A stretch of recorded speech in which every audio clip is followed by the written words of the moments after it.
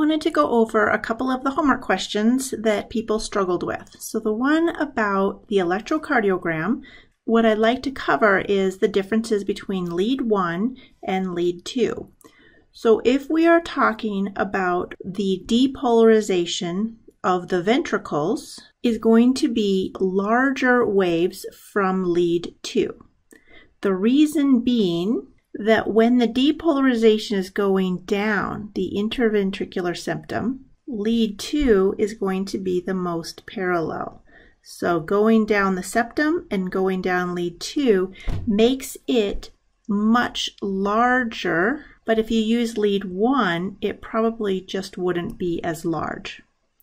So the question on the homework was about which one would have a larger QRS, and that answer was lead 2.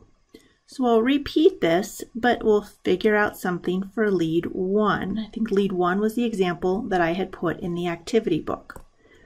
Lead 1 is most nicely aligned with the atria. So if lead 1 is going this way, anything that's going to go parallel to that, for instance, the sinoatrial node depolarizing across the atria, will be larger in lead 1. Lead 2, also it's going to show a positive wave, but it just won't be as big. So in conclusion, on an electrocardiogram, you will get bigger waves in locations where they would be more parallel to the alignment of the leads.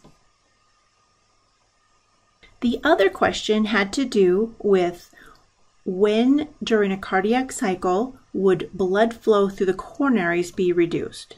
Flow through the coronary arteries is not continuous throughout the cardiac cycle. At rest, when we have the semilunar valves are going to be closed, we'll just do the aortic one because that's the only one that matters here, we're going to have plenty of flow going all out to the heart. However, during systole is when the heart muscle is contracting.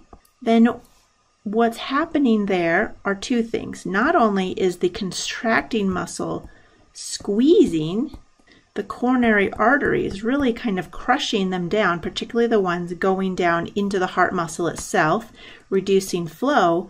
But a secondary issue is these semilunar valves are up and over, and they're essentially blocking the flow out to the coronary arteries as well.